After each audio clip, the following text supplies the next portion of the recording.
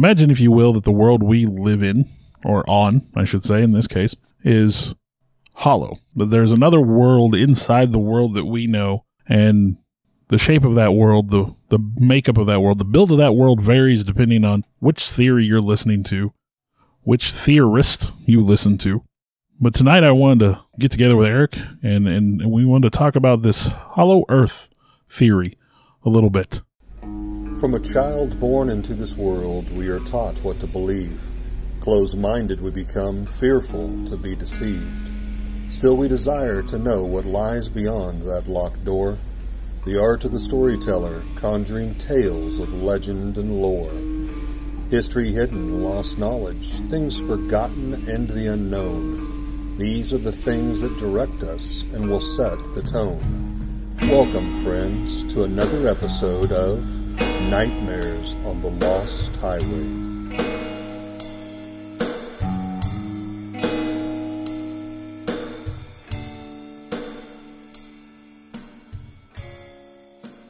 Eric? Yes, Bill. It's been a week or so since we've been able to talk. It has been. No, Missed you, buddy. We didn't get canceled by Disney. They tried. I have to be honest, kind of did that as a joke, but at the same time, life got in the way, and COVID got in the way, and all kinds of other things. Got in the way. Life got in the way from our podcast. We did have to skip a week, and, that happens. So, now Hollow Earth, my first exposure to the idea of Hollow Earth was with Dungeons & Dragons. I don't know if you remember the Hollow Earth campaign setting. Yes.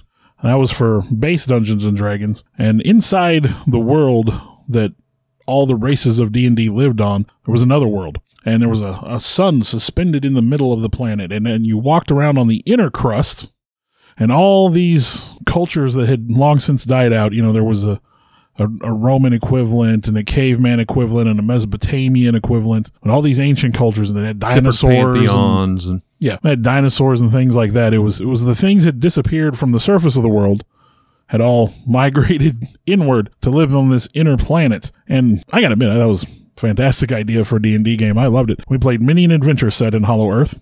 Now, see, I thought you were going to say Jules Verne and Journey to the Center of the Earth was your first exposure. No, I mean, I'm familiar with the story. I think I watched some movies based on it when I was growing up, but never really occurred to me that was the same concept. My first exposure was probably a little-known cartoon, or little remembered. I'm showing my age here. Land of the Lost. And I say cartoon. It was actually a very cheesy, looking back on it, but at the time, live action. Like a Sid and Marty Krofft deal? Yes, Sid and Marty Krofft. Yeah. Well, and then you have the Will Ferrell movie, which is, classic cinema. Yes, classic stuff there. Had the whole Brandon Fraser version, Journey to Center of the Earth movie. There's been a lot of references to it. There's a lot of legend and lore about there being essentially an underworld. Religiously speaking, almost every culture had some sort of underworld that they believed literally existed beneath our feet. From the Christian version of hell to, the Roman and Greek Hades and the realm, of the souls underneath her. Some Indian tribes even had underwater caves that they believed was the passageways for those deceased. Yeah, no, it's sort of an interesting topic. And then as we get to the end of it, I definitely want to talk about Nazis and the Hollow Earth. So I'm going to tell you, there's some that spin. Interesting theories there as well. So, kind of get us started here. There's a lot of myths and legends, like we said, a lot of different creation stories. The ancient Greeks literally believed there were vast caverns underneath the surface of the earth with entrances leading to the underworld. And that's where you would find Hades and the souls of the damned. The Celtics believed in a cave that they called Cruachan, or Ireland's gate to hell, basically, a mythical cave from which strange creatures would emerge. The Angami Naga tribes of India believe that their ancestors emerged from just such a place, a vast underground realm. Mexican folklore tells of a cave in a mountain about 5 miles south of Ojinaga, and that this is supposedly possessed by devilish creatures who came from inside the earth. Native American mythology, we're going to talk about that. It is said that the ancestors of the Mandan people emerged from a cave on the north side of the Missouri River. That's not too far from That's pretty close. There's also tale of a tunnel on the San Carlos Apache Indian Reservation in Arizona near Cedar Creek, where it is said that the lands inside are inhabited by a mysterious tribe. The Iroquois ancestors are supposedly, travelers from an inside or our hollow inner earth. And the Hopi elders say that there's an entrance to the underworld that exists in the Grand Canyon. So there is a rich history here of mythology that says that we have these vast underground, and we're going to say tunnels. We'll say vast underground caverns. But there are people who do believe in that version of a hollow earth from the Dungeons and Dragons thing, where there is a smaller sun suspended in the center of our planet. I've actually got some information on that. I'll kind of jump in here. What we do know, Earth has 4 layers. We have the crust, the mantle, the outer, and the inner core. Quite honestly, at least to this point in age of what we know, there's been no successful expedition below the inner core level of that we know. That's been properly documented. Let's say that. that. I like that. That's been properly documented. Therefore, it's a lot of speculation on what is actually there. I mean, we've talked about the oceans and stuff and how vast that is in areas that we haven't explored yet. And we're just, all puns intended, scratching the surface of what lies beneath there. Now, you had mentioned the Dungeons and Dragons version and the extra sun, if you will, that was there. I came across a semi-common scientific belief. 4.5 billion years ago, Theia was another planet about the size of Mars, and it is believed to have slammed directly into Earth. In doing so, it's theorized that both pieces, Theia as well as the Earth, broke away into sections, and then over the next several thousand years were drawn together in space, and that is what creates our moon that we have today. Now, it would stand to reason, this planet the size of Mars, Theia, if it slams into Earth that hard, breaks away chunks of the Earth, that maybe, just maybe, part of that got embedded inside the Earth.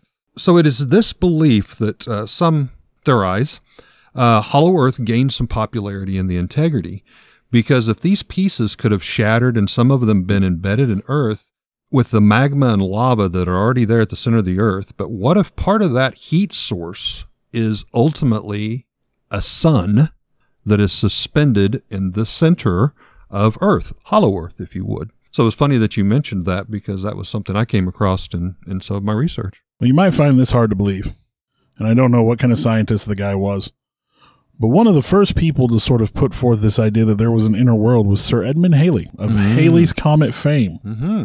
Yeah, Edmund Halley proposed in 1692 as a way of explaining magnetic anomalies that he had detected, I guess, or that they had discovered. But he proposed that the Earth might consist of a hollow shell about 500 miles thick, with 2 innermost shells and an innermost core, each of those with its own magnetic poles. And these shells would rotate at different speeds around each other, with atmospheres separating each shell from the next one. So it would really be a series of inner Earths, according to his belief. So like if you did a cross-section of Earth, you'd just see multiple rings. Multiple rings, yes. Gotcha. And, these atmospheres were believed to be luminous and inhabited. That way the people or the creatures that live there would have some sort of light. And then he also believed that these gases escaping at the poles was the borealises. I remember seeing that, yes. Now, over the years, this image had changed into the center being just one large cavern with a small sun suspended in the center, like we've talked about before. Now, Leclerc Milfort, he led a journey in 1781 to a series of caves near the Red River, or above the junction with the Mississippi River, and hundreds of the Muskogee people came with him. And according to him, the ancestors of the Muskogee had emerged out of the earth here in ancient times, and he claimed in his expedition to see caverns that could easily hold 15 to 20,000 family units. So these would be big caves. Wow. Now I'm thinking about this, and a lot of the reference and the theories go back to, obviously volcanic tubes, volcanic tunnels. You had mentioned the Borealis, the Northern Lights, could be those gases coming out of that. But obviously it makes sense that those would connect up to caves. And of course, here in Missouri, we're not deprived of natural caves everywhere. So, again, if you stop and you have an open mind and you start thinking about it, it kind of makes sense. Yeah. Just scale. The mathematics of scale on this one. The planet is so big. So huge. I'm not saying that there's another sun and all that stuff, but the amount of open available space to explore. There's got to be caverns something and there. caves. Yeah. I mean, May not be dinosaurs and deities and forgotten tribes, but there's got to be something there. I saw a headline the other day that said scientists had broken into a cave that had apparently been sealed off from the rest of the world for thousands of years. And of course, the first comment underneath that, the little, editorialized was, please just seal it up and leave it alone. This is not the time for this. 'Cause I don't know how many movies you get to see, but anytime somebody breaks into a cave that's been sealed for thousands of years, it's not good. I just watched a movie called The Silence on Netflix, which was, they unleashed this horde of killer bats that basically devastated the entire world. So yeah, let's just not mess with these sealed caves. Well, and all joking, but the whole Godzilla King Kong kind of relates back to those creatures. There's a big in the new ones. There's a big Hollow Earth element to that. So yeah, I mean, we're surrounded with it in the movie industry. So, after Leclerc's expedition, mathematician Leonhard Euler, he continued this, and he's the one that really started to push the single-shelled hollow Earth with a small sun at the center. That was kind of his contribution to this particular topic. And then we move on to Captain John Sims Jr., who was a hero of the War of 1812, and he moved west afterward to trade goods around the St. Louis area. He's always like to bring it back home when we can. Absolutely. Starting in 1818, he began to suggest a world consisting of a hollow shell 810 miles thick, with openings 1,400 miles across at both poles. These openings would even come to be known in mythology as Sims holes, which is what they're referred to today in the mythology of the Hollow Earth theory here. Now, he suggested 4 inner shells, each with openings at their poles, and the inner Earth was absolutely capable of sustaining life. And he believed that the inside the Earth would be, in his words, quote, stocked with thrifty vegetables and animals, if not men. Mm. He also believed that this particular model would apply to all the planets, which, with our understanding of the other planets, probably fairly unlikely for, like, Pluto, which is not a planet. Poser. And then Jeremiah Reynolds would become a disciple of sorts to Sims, and he would continue on with his work. And he delivered lectures all around the country, at least, on the Hollow Earth idea. And he himself went on an expedition to Antarctica looking for these Sims holes. Now, he missed joining the Great U.S. Exploring Expedition of 1838 to 1842. Then author Rodney Clough continues to write about the Hollow Earth even after that, and I got a couple quotes by him. Quote, "My conception of the Hollow Earth, based on my research, is that the shell of the Earth is about 800 miles thick, from the outside to the inner surface. Suspended in the center of that hollow is an interior sun that is divided by day and night sides." So he kind of convolutes the idea. In the Dungeons & Dragons representation, the way I'm familiar with it, that sun doesn't have a day-night cycle. It's just daylight. It's just daylight all the time. The idea is you have these people, these educated folks, and they go out there and they have these thoughts and they believe that there's this hollow Earth. And you have, Native American origin stories claiming that the people migrated from this inner world. So what would be in this inner world exactly? There's a lot of discussion about that. I've got a little tidbit I'd like to throw in there. Something I stumbled across about 9 years ago, actually on June 13th, 2014. A group of scientists were researching the Earth's mantle, announcing an astonishing find that has somewhat rocked the world, so to speak. They have found what they believe to be a vast body of water, get this, 3 times the volume of all of our known oceans combined. This is contained about 400 miles inside the Earth. This shakes that foundation of what scientists thought they had known, a lot of that early speculation. Now, scientists in 2014 were they drilled as far as they could, which was actually only about 8 miles. Now, at 8 miles, it just got too hot, and they had to stop. So, to put that into perspective, that is 8 miles of drilling of over 400 miles, a very, very tiny amount. So we really know nothing beyond that 8 miles into that vastness of 400 miles. But here is this gigantic volume of water, again, 3 times the size and volume of all of our oceans combined. Now, early speculation I remember reading was the Earth is just full of magma and lava. That's what's in the core. That's it. How can you have that much water that doesn't evaporate? So that kind of starts to shake things a little bit. Well, and I still think it's, I'm going to use the phrase again, mathematics of scale. I mean, our planet is huge. Again, there's no way we know everything. Now, we wouldn't be doing this podcast justice if we don't talk about that kind of a vast body of water. What could be living, swimming in that megalodons or whatever? Well, I can tell that you've never read any of the Meg books because they do touch on that. Meg by Steve Alton, which is the book that the movie was based off of. And I'm going to plug those. I mean, I might as well. I love those kinds of things. They're very much in the line of Jurassic Park kind of stories. They are just the campiest, giant shark killing spree books you could ever want to read. But yeah, there's a whole one of them where they tap into, I think they call it Hell's Ocean or something like that. They basically do find that underneath the ocean there's a passageway to an inner ocean where all these prehistoric creatures are trapped and have evolved separately from the rest of the world. Goes back to the whole Godzilla thing and everything we were talking about, yeah. So yeah, if you read those books, you've definitely heard something along those lines. What could be inside the Hollow Earth, Eric? Now extinct creatures like dinosaurs? In the Land of the Lost. Possibly. That was there. New evolutions of now extinct creatures. That one seems, if you're gonna have a hollow world and these creatures are gonna migrate, that seems pretty likely. I don't think you would see like dinosaurs from a million years ago, millions of years ago. I think it'd be a new evolution of something like that. Hopefully they evolved to some degree. Now what about our little gray friends? UFOs. Aliens and their UFOs. Maybe entire bases. You want to go back to like the second episode that we ever did. Giants are said to exist. I do like my giants.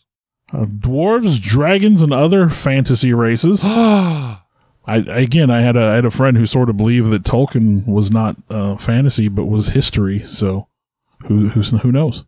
Ascended masters of esoteric wisdom. I like that one. That's a mouthful. Monks that have achieved enlightenment. Okay, we're done with this surface world. We're out of here. Descendants of the Vikings. I've heard that one. The Vikings did a lot of traveling. They showed up in places that were unexpected. Some of these vanished tribes of entire nations of people. Maybe it was Eden. Maybe this is where Adam and Eve were exiled from. So who knows what we'd find if we discovered it again. And Eric, I said we'd get there. Maybe even Nazis. Now, I gotta admit, I specifically sought out this story. I knew it had been mentioned, and I like it's a ridiculous idea, and then I'll talk here in a moment about how it ties into a movie, because you know me, I like to watch movies. Are you talking about the Sam Elliott, the man who killed Hitler and Bigfoot? No, it's a different movie. But there is a story that alleges that Hitler never killed himself. He instead fled to one of the polar openings. Some in the Nazi leadership believe that we were on the inside of a hollow Earth. The Earth we lived on was actually the inside. Oh, wow. That's trippy. And that it was centrifugal force that acted as gravity to keep us on the surface. Now, mind you, not all Nazi leadership believed this. Some believed in the more traditional hollow Earth model. Now, Hitler escaped his bunker via an underground tunnel to an isolated airstrip. And from there, they flew an unmarked plane south to the South Pole. And they flew through the Sims hole they found there to evade Allied justice. Now, is this all theories, or is there any diary, documentation, paperwork of this plane or anything? This is all conspiracy theory. Okay. So, according to the Hollow Earth Research Society in Ontario, Canada, Nazis are still there. Allegedly discovered after World War II, more than 2,000 Nazi scientists from Germany and Italy had vanished. And along with that, almost 1 million German and Italian citizens. That's a whole lot of people who just disappeared. That's a lot of people. There's also believed that they've continued to work on their military aircraft designs. And we talked a moment ago about, I don't know if you remember, have you ever heard about the Nazi Bell? No. It's essentially a UFO. And if they had continued to work on that and perfect it, but it says, the theory says that they continued and finished their plans for UFO-type aircraft, and it would also explain the Aryan-looking UFO pilots that are sometimes described by contactees. They call them the Nords, but they are tall, blonde-haired, blue-eyed. That sounds an awful lot like what Hitler was aiming for. Now, again, I believe this is all conspiracy theory, but there's at least one documented Nazi expedition to attempt to find an entrance to the Hollow World. At least one. So, if you're familiar with your Nazi lore and the conspiracy theories and whatnot, they were interested in all these things like that. They were searching for the Spear of Destiny, the Ark of the Covenant. They really believed that they could bring metaphysical things into the Reich to make them successful. More powerful. And obviously, if you can seize upon all these religious artifacts and wield them, and then you must have God on your side, right? So now I got to take a moment. I don't know if you've ever heard of the movie Iron Sky. I have not. Iron Sky is a movie that implies that at the end of World War II, the Nazis fled to the moon and established a moon base. And there they developed technology until they'd be able to come back and conquer Earth the way they wanted to. Now, there's a sequel to Iron Sky called The Coming Race. Iron Sky, The Coming Race. At the end of the movie Iron Sky, one of the surviving Nazi sympathizers goes down to Antarctica, goes through a portal kind of thing, and comes out in a hollow Earth and is greeted by a tyrannosaur-riding lizard Hitler. Now, the sequel... Alrighty then. If that sentence alone doesn't get you on board, the sequel is everything that you think it's going to be from that description.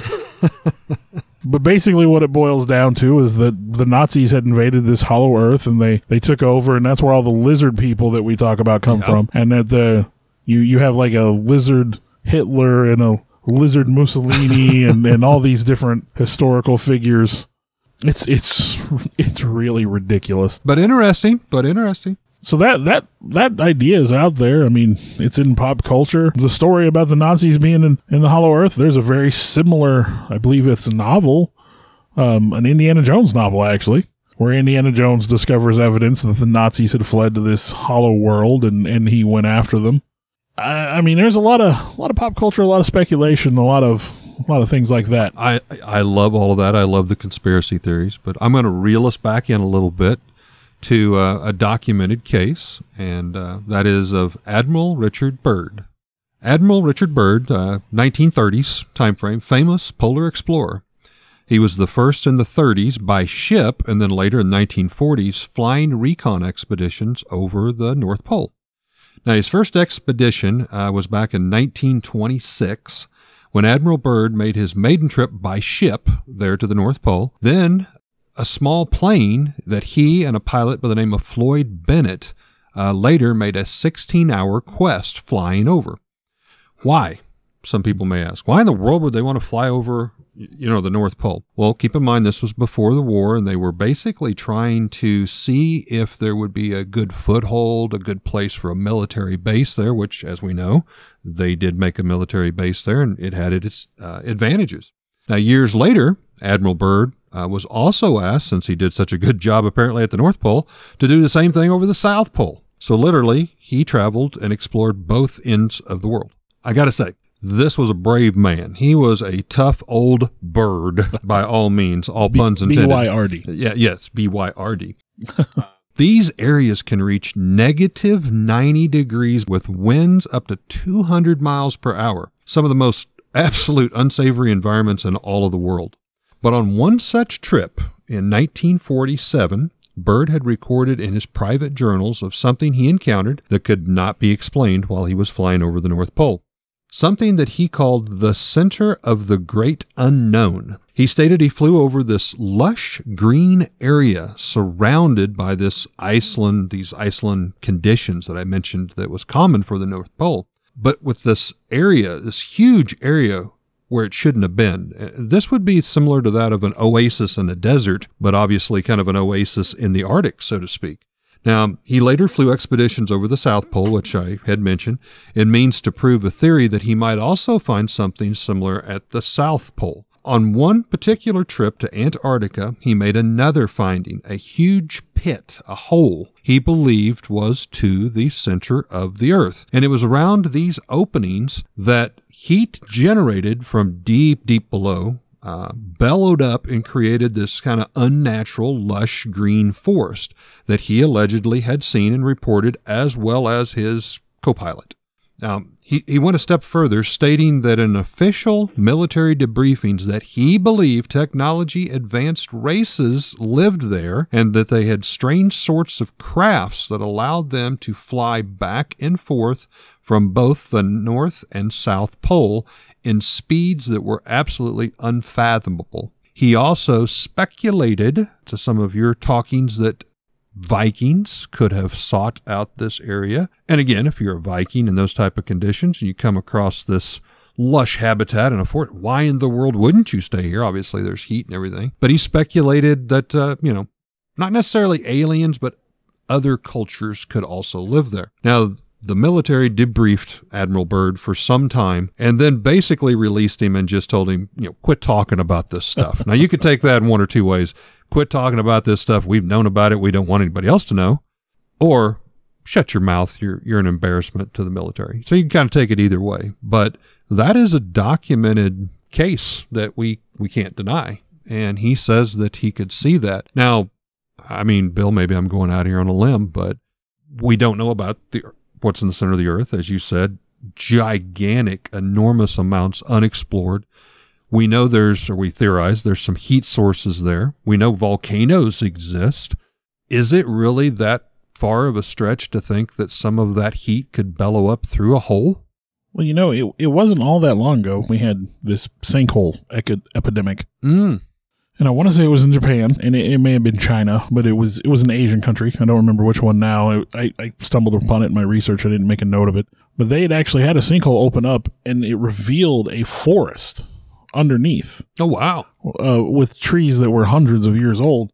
So, how'd that get there? Yeah, how does that happen? So the idea of there being a polar opening that leads to this hollow world, I would assume you'd have to have a way for heat to get out if you have a trapped sun.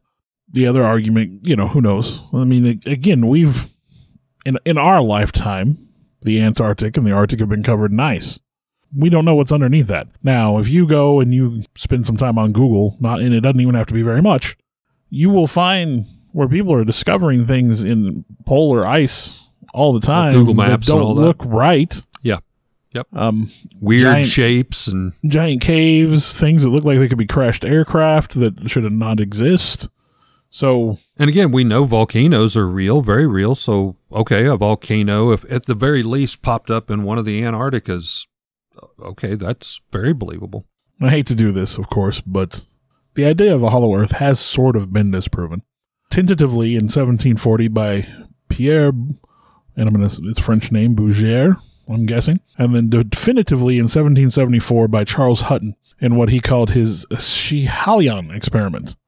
And I'm sure I said that wrong too. But it began with an expedition from France to the Chimborazo volcano in Ecuador, and then after climbing the volcano, conducted what is called a vertical deflection experiment at 2 different altitudes, and this helped him determine how there could be anomalies in Earth's gravitational pull. And remember, Earth's magnetic pull was sort of what started Sir Edmund Halley down this route. Right. So here we have this guy has explained how you could come up with these variations, and he considered that his discovery had essentially rendered the hollow Earth theory invalid. And of course, over the years, the study of seismic waves and the way they are documented to flow through the Earth indicates, one, the Earth is filled mostly with solid rock, mantle and crust, with a liquid nickel-iron alloy outer core and a solid nickel-iron inner core. So science tells us there is no hollow Earth. But I mean, we can believe that's why we do what we're doing here, right? There's been a lot of scientific stuff that's been disproven through the years. I'll just say that. Oh yeah. We took it as gospel. I remember, well, not really, but when the Earth was flat. That was scientific. Yeah, I'm not that old. But, I was going to say, you're not that old. And obviously, the Earth's not flat. It depends on who you ask these days. We've talked about a lot of the theories tonight, but I just wanted to we'll wrap things up here with some of the I'll say wilder ones. You had mentioned Nazis discovered the hollow world back in the 1940s. World War II, retreated there, still maybe in bunkers and deep bases during their research. Number 2, alien life forms have a vast civilization where they fly spacecrafts in and out of these giant holes, back and forth, north to the South Pole. Number 3, part of an ancient planet that crashed into Earth billions of years ago that I touched upon. And just maybe a piece of that is residing there in the center, creating a version of the sun that exists and allow things to grow. Number 4, Egyptian gods, or even if how you want to believe the whole Stargate, maybe alien, maybe that's where they have retreated and they live there in hollow Earth. Number 5, we got the whole land of the lost, the atmosphere in the center of the Earth where dinosaurs have continued to breed and evolve, and that's now what they call home.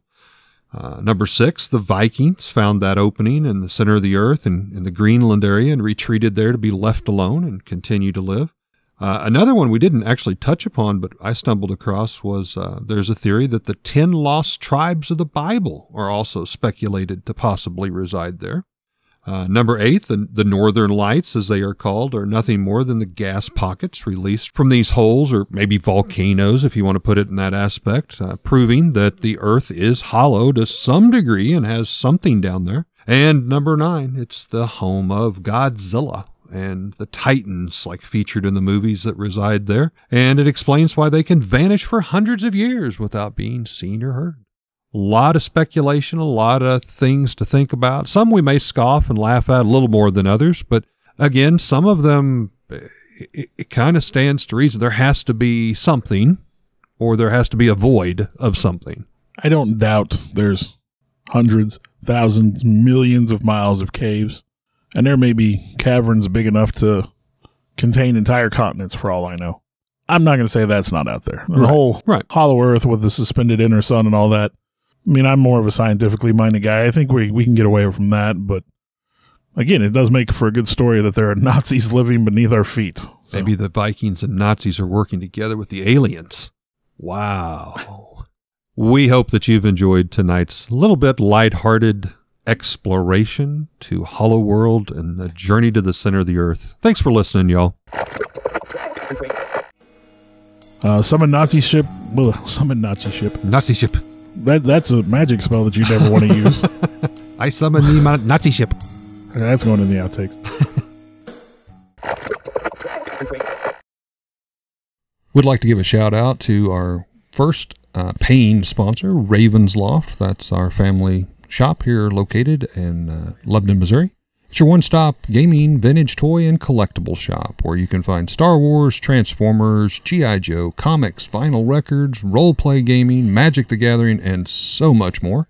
We're located here at 223 West Commercial, downtown Lebanon, and also in our second location, also here in Lebanon at the Heartland Antique Mall. We'd like to thank Raven's Loft for again supporting Nightmares on the Lost Highway.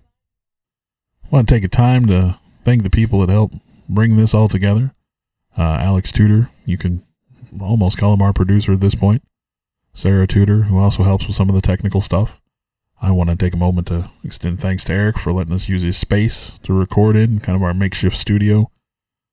I, in turn, would like to thank Bill for, one, putting up with me and using this camaraderie to do something we both very much love and enjoy doing, and thank Bill's family for allowing him to spend all the time to work and clean up our recordings and present them in what you hear in the final terms, the final edition, if you will. And I'd like to thank all of you for continuing to listen. I know we've got some loyal followers out there. We do this as a labor of love, but we're happy that there are people that enjoy it hopefully as much as we do. Thank you very much.